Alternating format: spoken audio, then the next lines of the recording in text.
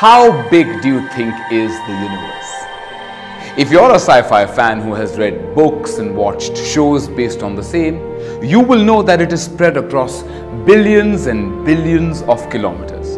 There have been so many movies that show people traveling through space, journeying across planets, stars, comets, meteors, and so many other things that you can't even name. But you know, once upon a very long time ago, all the particles in this universe were packed in one tight, dense ball. Just imagine, this ball held the entire universe. But then, things just got too heated up. There was so much heat that one day, about 15 billion years ago, bam! There was a big bang and the whole thing exploded. Pieces of the universe went flying into space. The fireballs became stars. The other pieces became planets, meteors, etc.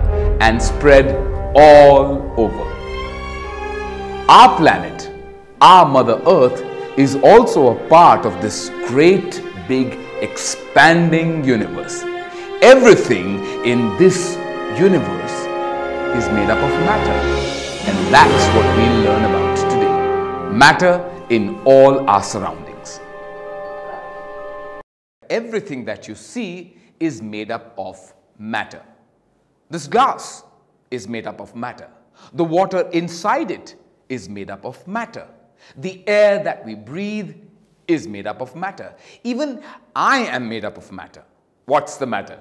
Confused? Don't be. It's all very simple. Matter is any substance that has mass, has volume, and can be perceived by the senses. Wow, that was a nice bit of cool air. But there are some exceptions. Let's look at them.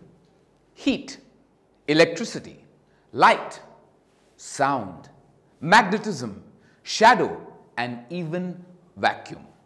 These things are not matter. Why?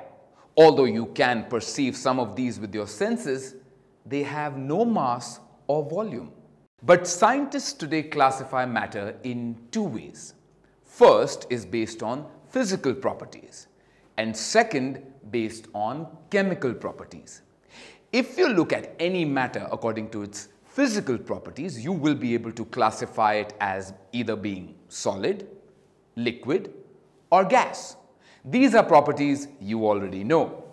But there are two more physical states that you will learn about later in this lesson, which you might never have heard of. And they are plasma and Bose-Einstein condensate. Well, those were physical properties. Now, on the basis of chemical properties, you can classify matter into categories of elements, compounds, and mixtures. Now, that's a mixture I really like. Let us learn something more about the states of matter. We know that there are three common states of matter, namely solid, liquid, and gas. And we also mentioned two more lesser known states called plasma and Bose-Einstein condensate in our previous video, which we will soon learn. Everything I have here before me is a solid substance. Let me take this cube. In solids, the particles of matter are bound so tightly together that there is no place for them to move. There is very little kinetic energy. So, they simply vibrate in the same position. And that's why solids have definite shape and volume and cannot be compressed. When something has a definite shape and volume, we call it rigid. Thus, rigidity is the main characteristic of solids. And that's why they cannot flow like liquids or diffuse like gases, and they are not compressible. Next, let's study liquids. In liquids, you know there is more space between particles, and therefore the kinetic energy of the particles is more than that in solids. And therefore, particles move about freely and randomly throughout the liquid. However, they do not have enough kinetic energy to break out of the boundary of the liquid mass. So even though liquids do not have definite shapes and they flow or diffuse freely, but they do have a definite volume. The space between the particles is also not enough to compress them. Next, we come to gases. The particles in gases are like free birds. So the attraction between the particles of a gas is negligible. They are not packed together and they have so much kinetic energy that they break all boundaries and move about in every random direction. That is why gases have no definite shape or volume and they flow and diffuse easily. And because the spaces between the particles are huge, gases are highly compressible. Let's start with the plasma state. The plasma is the fourth state of matter. It is similar to the gaseous state except that it is not made up of neutral gaseous particles. Instead, plasma is a mixture of free electrons and ions. The state consists of super energetic and super excited particles that are present in the form of ionized gases.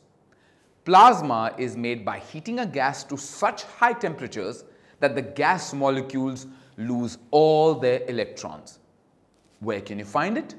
Well, you will need to travel a small distance to the sun or any other star, because nowhere else on Earth is the temperature so high that it can give rise to the plasma state. Let's move on to the final state, which is the Bose-Einstein condensate or BEC. The theory of BEC was developed by two super scholars. The first was an Indian physicist named Satyendranath Bose, who spoke about this state in 1920. And later on, the well-known Albert Einstein also predicted a new state of matter which became known as the Bose-Einstein condensate.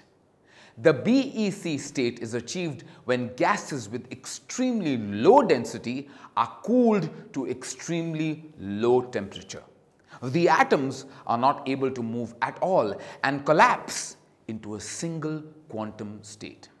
Sounds like a lot of fancy stuff, doesn't it? Well, don't worry. That's all you need to know about the BEC state. So, what have you learned so far? You've learned about 3 common states of matter and 2 not so common states of matter and their characteristics. Next, we'll learn how matter changes from one state to another. TutorMate.